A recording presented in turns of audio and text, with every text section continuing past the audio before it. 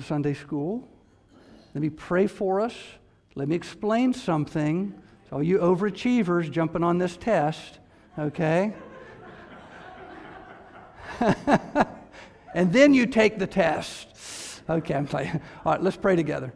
Our Father in heaven, we're so grateful for just the grace of the gospel, and help us to understand who we are in this world we live in as we talk now in Christ's name. Amen. So this is online. If you're watching online, it's going to be a big kind of a dead period because we have something we call the culture quiz. And this quiz has got some weird answers on it. It's got some answers that will make sense to you. And so what I would ask you to do, if you need a pencil, we've got plenty of pencils. If you don't have the test, let me know. You should have two pieces of paper. One is a test, and then one it's got a triangle on it. And we're going to talk about that after we do the test. But I need to see where you're coming from on the test, and if we need more copies, let me know. Just answer the question that's most obvious to you from your cultural experience. That's all we're asking, right? Don't overthink it, right? First answer, boom, write it down. First answer, yeah, there's a bunch right there. Thanks so much for getting those. I'll help get some too. All right, so you're on.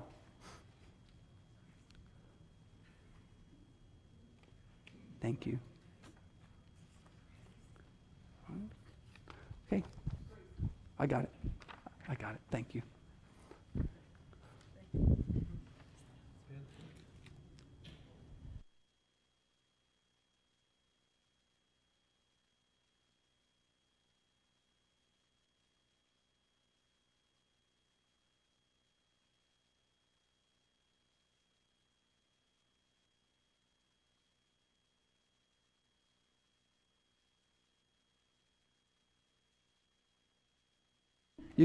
You can only circle an A, a B, or a C.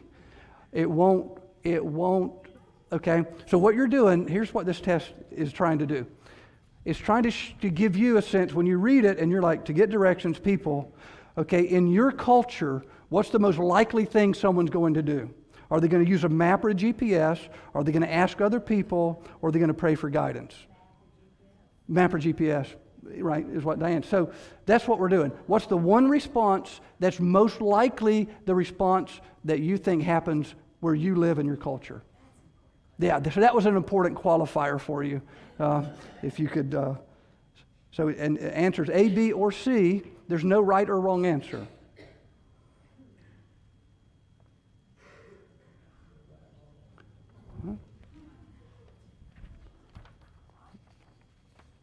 You want one?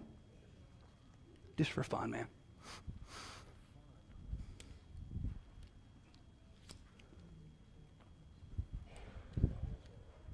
Okay. Oop, I need another one. Or, do we need any more? Got one right here. All right, I'll be right back.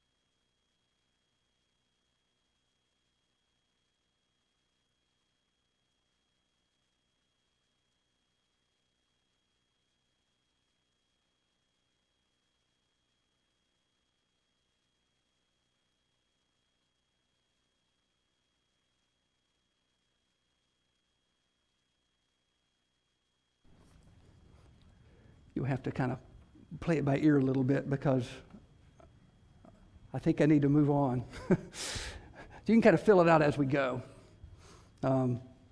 Everybody done? Nope. All right. Like I say, don't overthink it. You read it, first thing that comes to mind, this is the one response that's most common in my culture. That's all you're doing. What's that? I said try to think self-centeredly. That's the way our culture is.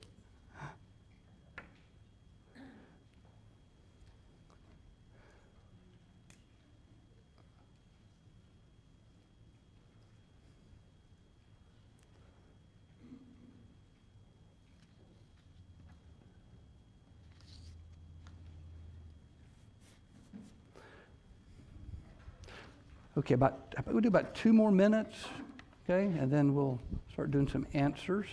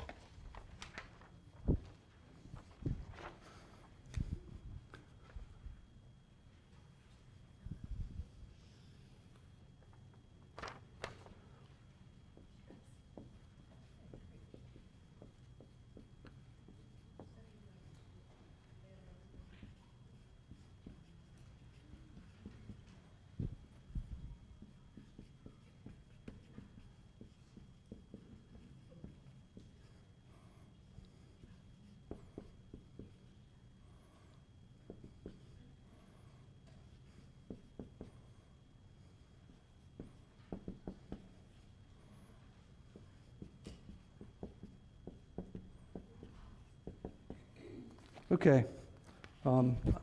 Sorry, but I think we need to, for time's sake, kind of move on. So here's the way we're going to do this.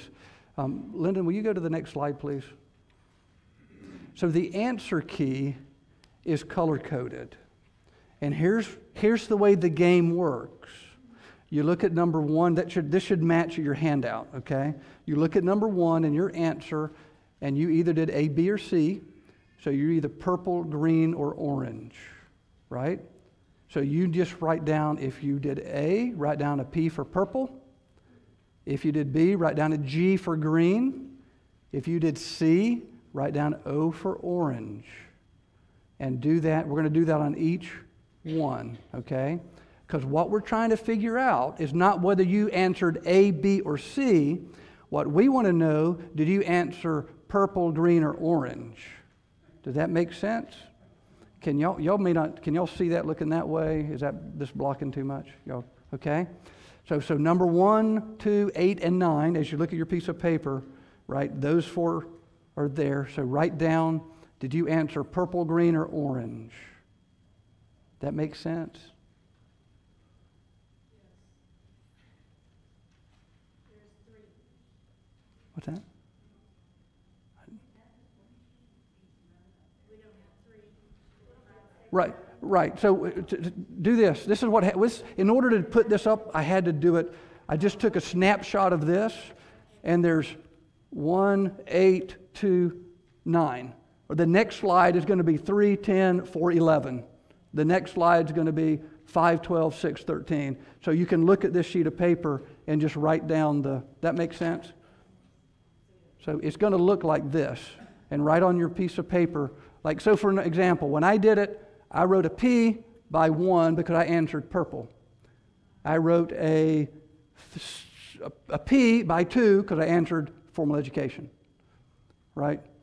That makes sense? I put an A by 8, a P by 8, see, that's confusing, right? Because I answered purple. See the pattern? Well, I have to wait till everybody's done, right? So has everybody graded those first 4? All right, go to the next slide, please.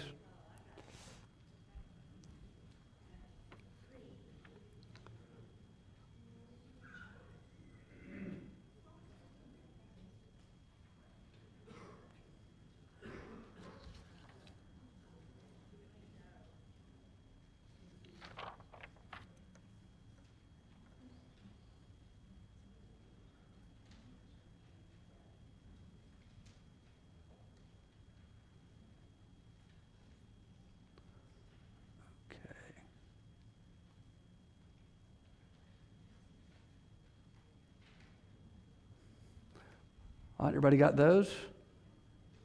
Nope? Okay.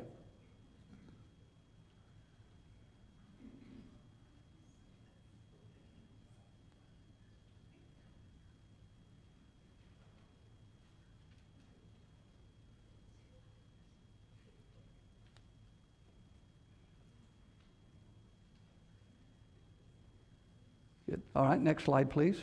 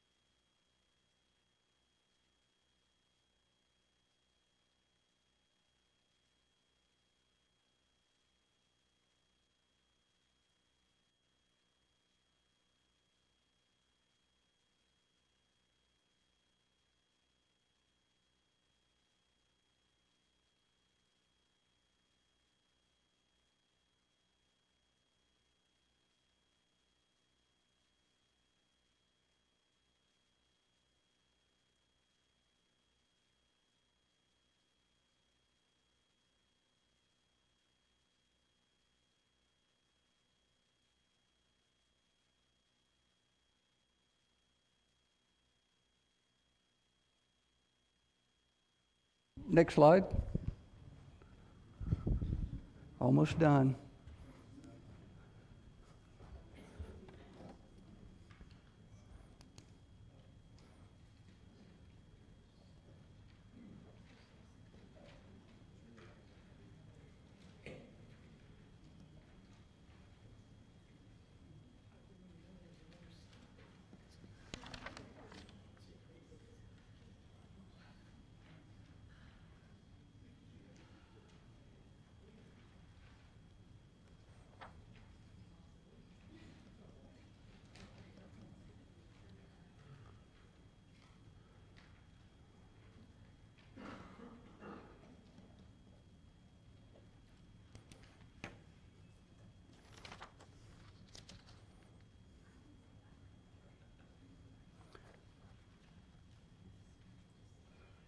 When I should have said no cheating off others.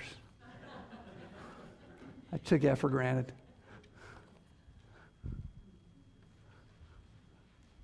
All right, we good? Next slide.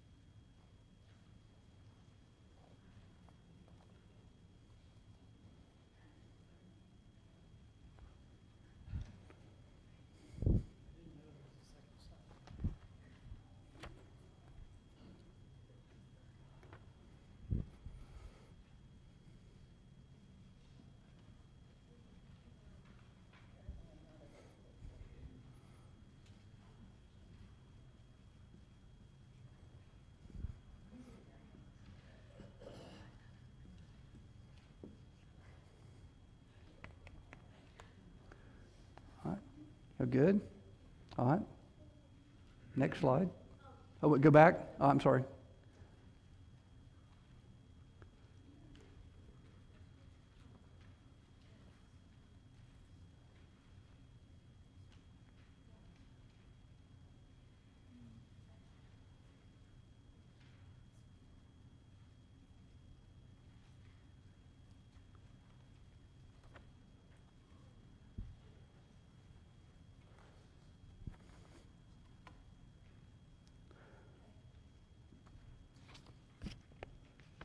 All right, we good?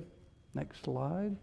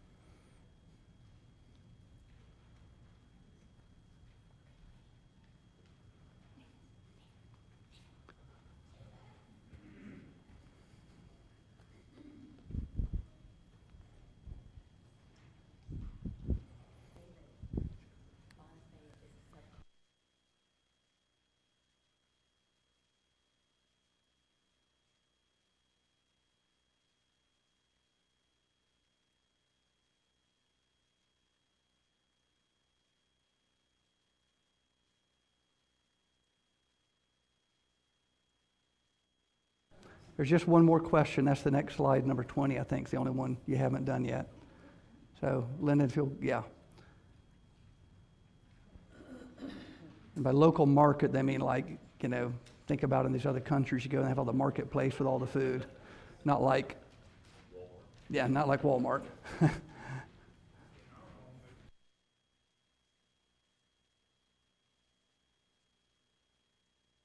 And I guess that's wild nature. And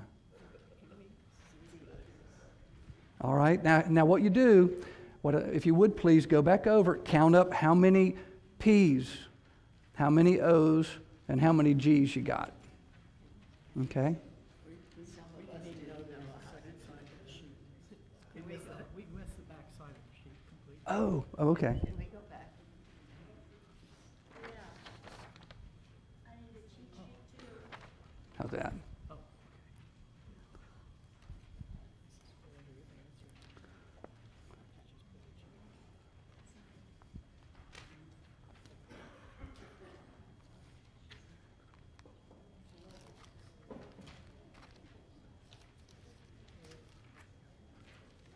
How many P's, how many O's, how many G's, okay?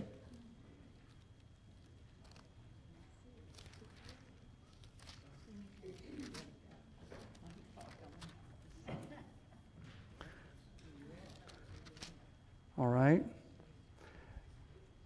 Does anyone have the majority of your answers the color orange? All right. One. All right.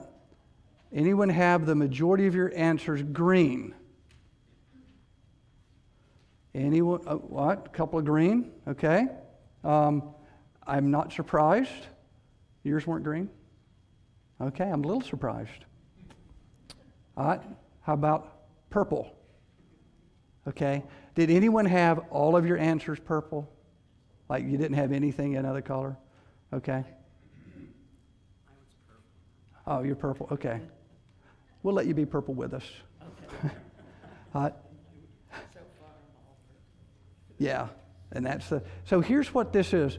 When we're thinking about the mission and we're realizing something, that we live in a particular culture, and it becomes very clear to you that you live in a particular culture when you take a quiz like this, because you're saying, well, look at my culture, here's the way things work. This is the way we do things. All right? And you live in a innocence guilt culture. This is the culture of the West, if you will. This is Western Europe, maybe it's changing, the U.S., Australia. Okay? When you go to those places, they are going to see the world generally the way you see it from when it comes to the big issues of life in the sense of innocence versus guilt. Okay? And think about the way we share the gospel, right? We're going to lay out the gospel in such a way where somebody understands they're a sinner in the sight of God, justly deserving His displeasure, without hope, save in His sovereign mercy, right? That's what we lead with in this particular culture. What if you go to a different culture? Or maybe more importantly, what if that culture comes to you? There are 330 million people in the United States. The estimate is 50 million were born outside the United States. Let that sink in. More than 1 in 7 were born outside the United States, and they live in the United States. We have, I'm told, I haven't studied this, but from a pretty reliable source, like 282 unreached people groups in the United States. An unreached people group is a group of people where less than 2% are evangelical Christian, because once you go past 2%, then they think you can multiply. So we've got all these pockets all over the United States where people have come from other nations, but they were not Christian where they came from, so there's no evangelical witness in those little subgroups. So they're here, right? And you need to be aware, right? Honor, shame. That's a completely different way that people, as it were, filter things. What does that? Let me just give you some thoughts about these three different cultures and where you find them in the world, with the reality that they're coming here, and so we want to have an awareness of that as we think about responding to the mission, right? So let's start innocent guilt, okay? That's us. The question we ask is, what is right and wrong? That's our big question. We're fact-driven, things kind of black and white, right? Our language is the language of the law court, right? And that goes into, right? That's Romans, isn't it? We really emphasize in the book of Romans, right, the legal, rights we have because of what Christ has done for us on the cross. We respond to, I'll skip that. Our social structure is individualistic.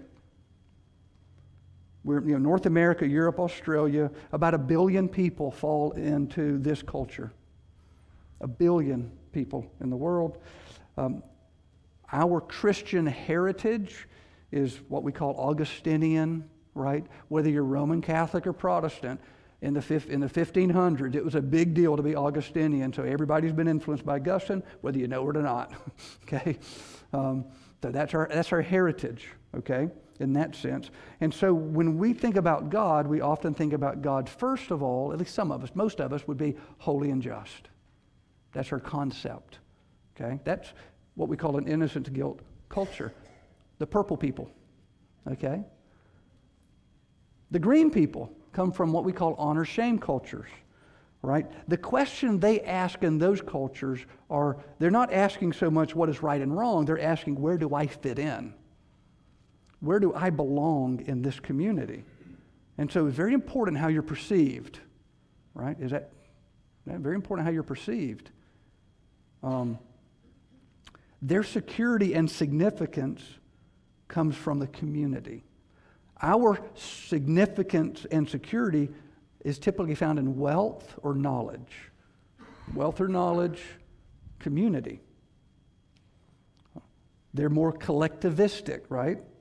Because we're talking about, we're talking about the Middle East, Southeast Asia, really more than Southeast Asia, Asia, but we're also talking about 4.3 billion people. Completely, they see the world, they process things differently than you do. From a Christian standpoint, their theology is very undeveloped. They do see God as loving Father because they're community, family oriented. I remember I picked up Jiraj from India several years ago and was driving him here, one of the folks we work with over there, and we're driving from Montgomery down here, and along the way he says, David, let me ask you a question if it's okay. He said, is it true that in your culture, when a child turns 18, the family expects them to leave the home? I said, that's pretty common. He said, wow, never heard of such a thing. He said, why do you do that? That was his question. Why do you do that? He said, in my culture, we love our family, want to be together, and we don't have that expectation. It was very different. I'm like, really? Hey, when I was 18, man, I just got the boot.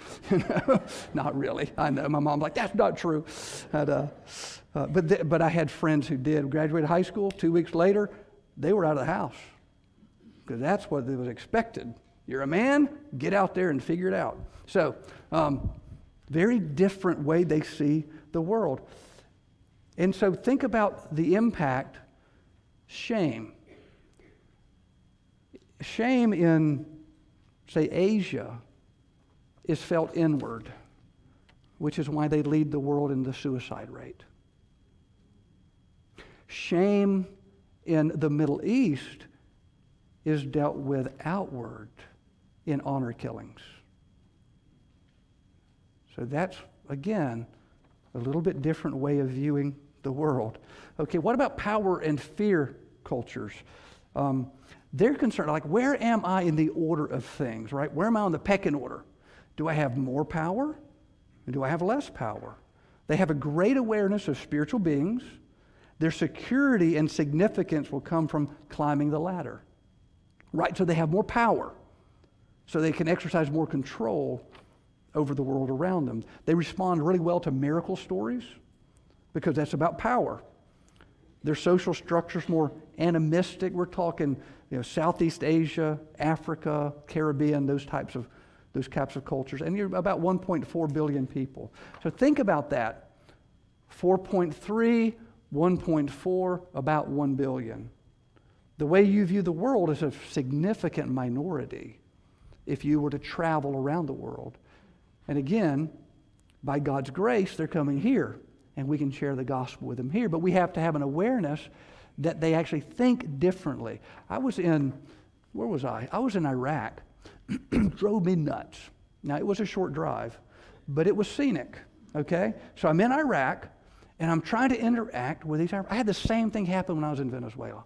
I mean, I've just about gotten in a fight with a guy in Venezuela. You got to remember something, but this was my other life, because I was all about the truth, and this guy was not. So we were about to throw down, and because he was accusing me of something that wasn't true, and again to a superior, and this guy was from a different culture, right? He was from this culture, and I was from this culture. I didn't understand the dialogue. I only knew one thing to do at that point in my life, and that's throw down with the guy. So, okay, I've come a long way, all right? So, but same thing in Iraq. I'm having these conversations with these people, and they're just bald-faced lie. I'm like, I know it's not true. You know that's not true. And you're standing up there blah, blah, blah, about what I'm thinking, what are you doing? He was saving face. He was saving face. Because that was more important to them, maintaining their sense of honor. Do you ever wonder why before we went into Iraq, Saddam Hussein would go on his radio or TV and talk about how all these wonderful things about them and they didn't do whatever? What was he doing? He knew it was not true. In fact, when the FBI interrogated him after they captured him, he's like, of course I knew it wasn't true. What was he doing? His honor was on the line. The honor of his people was on the line. That was the most important value in that culture. And so he got on and said things. Everybody's like, that's not true. But you've got to save face. And that's more important. It's been driven into them since birth that that's more important than this. What's been driven into you since birth is that that's more important than this. Okay? Now, the sinful aspect of this and the sinful aspect of that and the sinful aspect of that is sinful no matter where you go. But sometimes the way, it just helps you understand, why are people doing this? It helps you understand where they're coming from a little bit when you think about that. And here's the beautiful thing. The gospel speaks to every culture. 2 Timothy. Listen to the wording. We'll just go through three passages here and show you how the gospel speaks to different cultures, to all cultures with the same truth. 2 Timothy 1:7. For God did not give us a spirit of timidity, right? But a spirit of power, of love, of self-discipline. Those are the values in those cultures. Isn't that interesting? Acts 26:18. I'm sending you to them. This is Jesus telling Paul to open their eyes and turn from their darkness to light, from the power of Satan to God, so that they may receive forgiveness of sins and a place among those who are sanctified. He's speaking to every person in the world according to their culture. Isn't that wild? You give this test to people in Asia, right? They're all going to be green. You're all purple. You give it to people in Africa, they're going to be orange. Because that's the way they were enculturated in life. They all need the same gospel, and the gospel you have is the wisdom of God for all the nations. All right? Ephesians, one of my favorite passages, favorite prayers, okay? What is he going to pray for them in Ephesians? This is the Apostle Paul praying. I also pray that the eyes of your heart may be enlightened in order that you may know the hope, right? That's we emphasize hope a lot. The hope to which he's called you. I think I need a longer arm or stronger glasses. All right? The hope to which he's called you. The riches of his glorious inheritance in the saints, right? I have a home. I have a name that's meaningful to me, okay? And what? The incomparably great power for those who believe. That's what I want you to be able to see. See what God's doing for us? He's given us this message, and this message is able to speak to different cultures, and they will drive you nutty if you don't, like they did me, right? As you try to interact with them, okay? And if you want to speak to someone locally, I'm going to put you on the spot, Lori. If someone locally who's been trying to do that with this kind of a culture, right? Y'all been inviting folks over, having conversations, that type of thing, and they think a little differently than you do, right?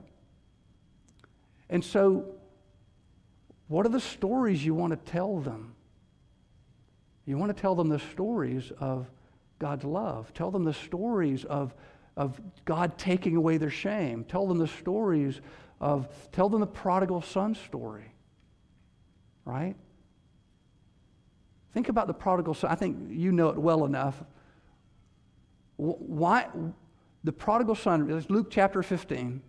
Remember, right? He takes the inheritance and he goes to the far country, squanders it, ends up eating with the pigs, which was, and he's Jewish, and that was bad, right? About as bad as it gets. Why was he in such a pickle? What did he done wrong?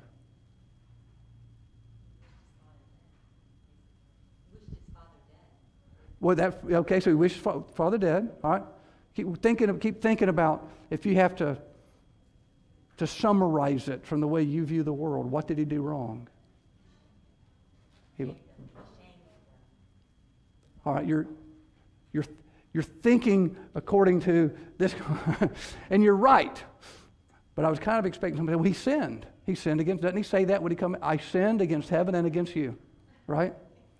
I sinned against heaven and against you. And so we're like, okay, children, don't sin against your parents. You won't end up eating with the pigs.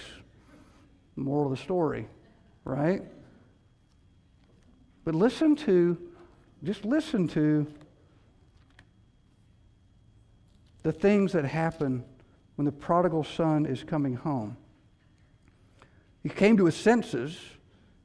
He said, how many of my father's hired men have food to spare? Here I am starving to death. I will set out and go back to my father and say to him, Father, I've sinned against heaven and against you. So what then becomes the result of your sin?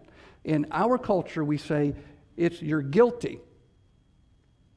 In an honor-shame culture, the result of your sin is that you don't belong.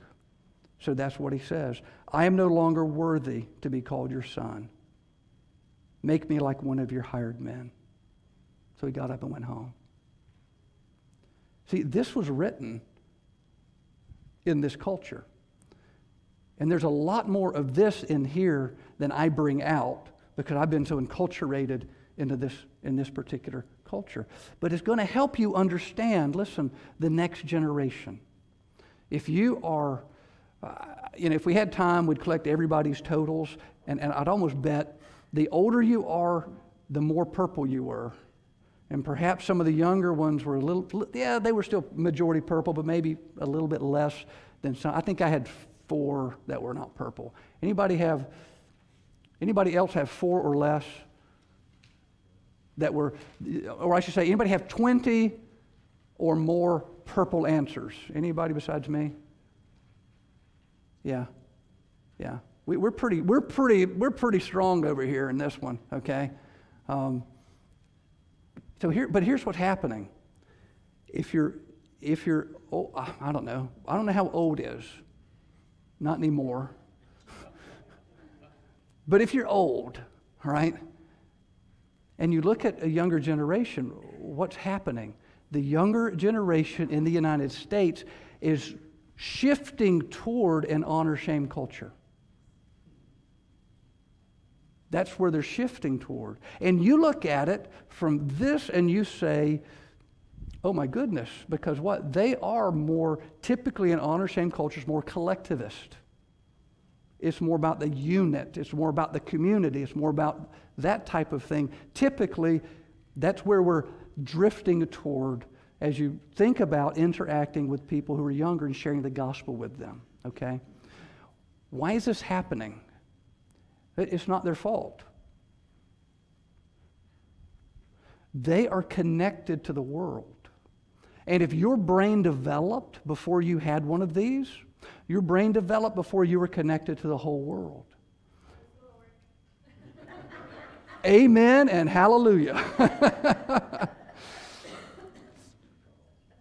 But the connectedness ways and the values of the community become so important for that younger generation. And you're going, why can't you just stand on your own two legs? And you're like, you don't understand. I feel the weight of my world. And they think differently than you think.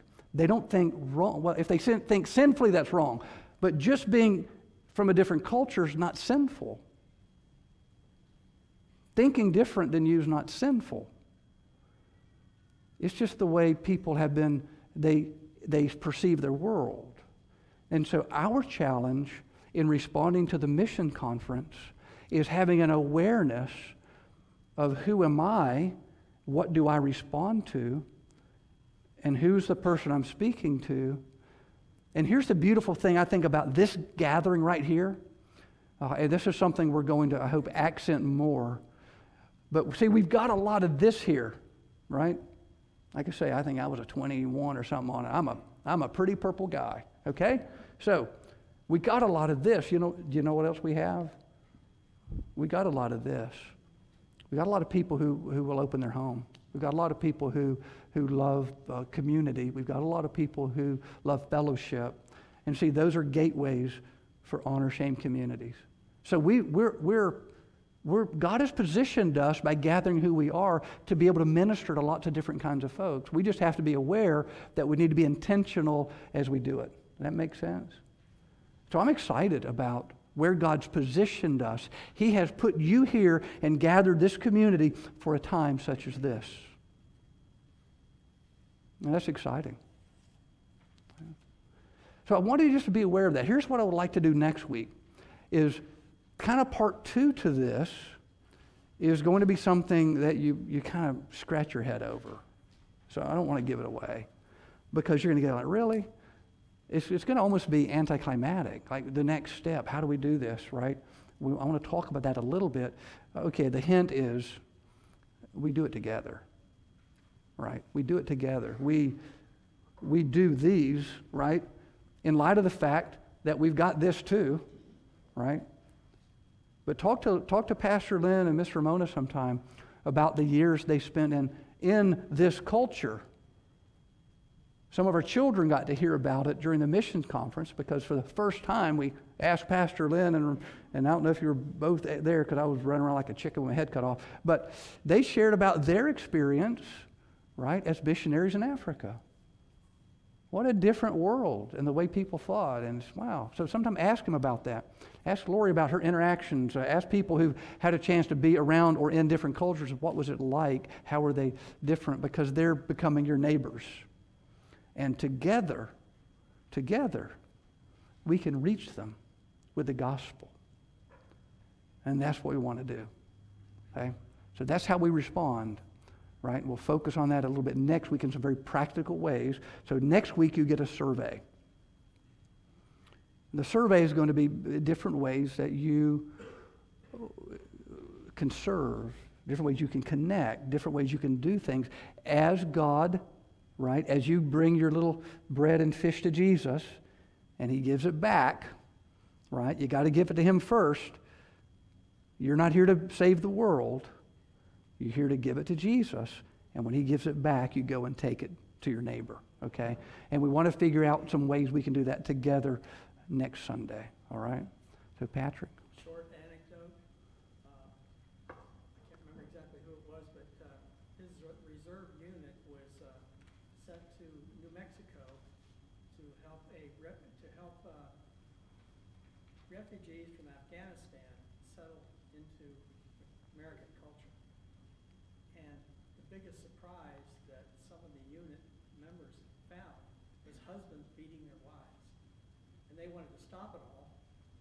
And the Afghan says, this is normal. It's what we always do with our wives. Right, so you got this unit going to New Mexico from the U.S. to help Afghan refugees kind of be incorporated in our culture, and they discovered that the men had no problem just beating their wives because that's what they did in their culture. And the women had never seen anything any different. It's like this one story I'd heard recently about a young girl, and I can't remember which culture it was in. I think it was in this one. Yeah, it was in this one, and she had like a couple of days off from work, and someone from the U.S. was talking to her, and they said, "So what do you do with your time off?" She said, "What do you mean?" "Well, what are you going to do Saturday and Sunday?" She said, "Whatever my dad tells me." She had no concept of her life being hers to live. It was lived under the authority of her dad that she might not bring shame in the family.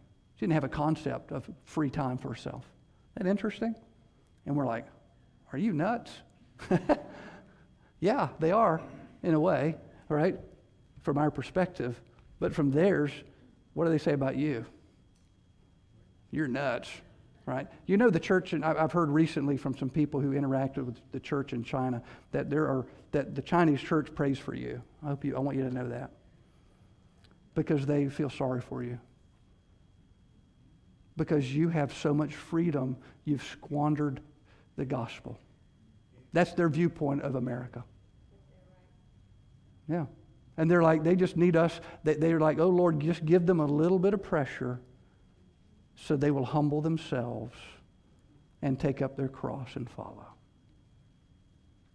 That's the way the world sees us. Okay?